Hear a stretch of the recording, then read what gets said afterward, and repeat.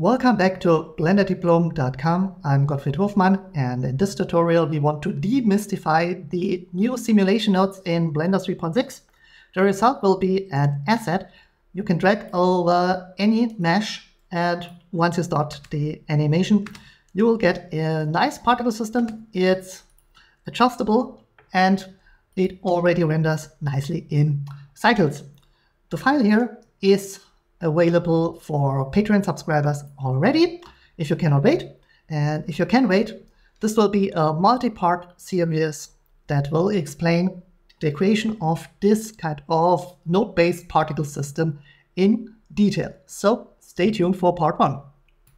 Simulation nodes are part of geometry nodes. That's why in Blender 3.6 I go directly to geometry nodes, and I will add a new node tree which I will call simulation nodes. But before we do any actual simulation, let me first show you why you might want to have simulations in the first place. And for that, let me add a distribute points on faces node. So distribute points on faces.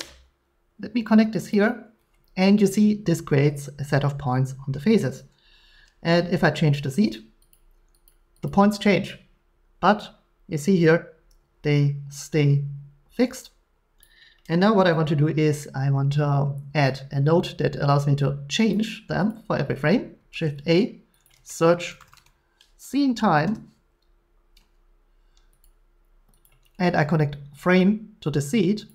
Now, if I play back the animation, you see I get a new distribution for every frame. But they are not staying. It's like the particles are dying at the very moment they are born, and that is because what we have here is a normal geometry node setup. And for geometry nodes, no matter where we are in time at which frame, the result is always defined. So it's independent of what happened before.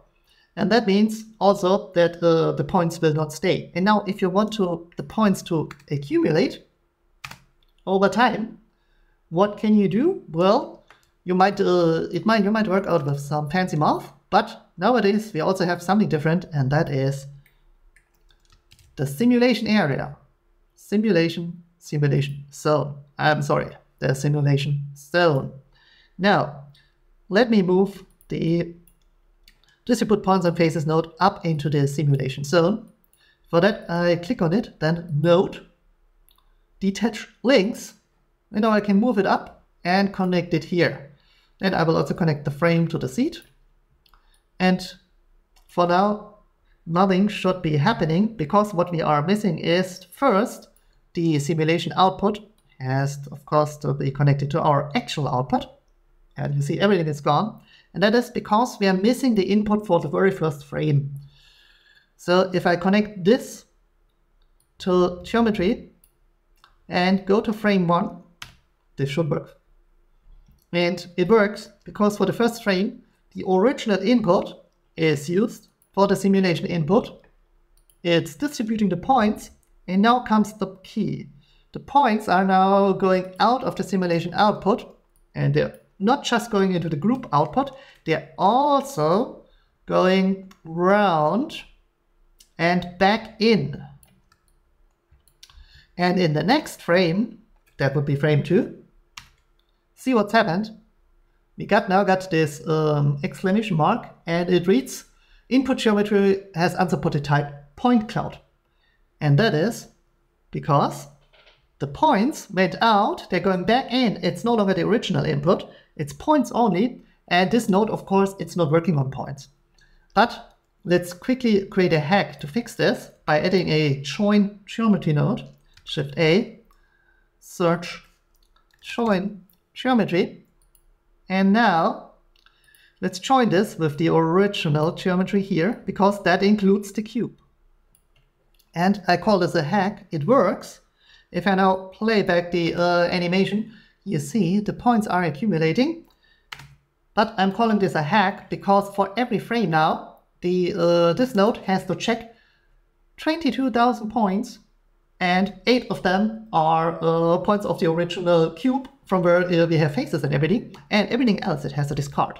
So that is of course not very performant, but it's a hack to show you how the simulation nodes are working internally.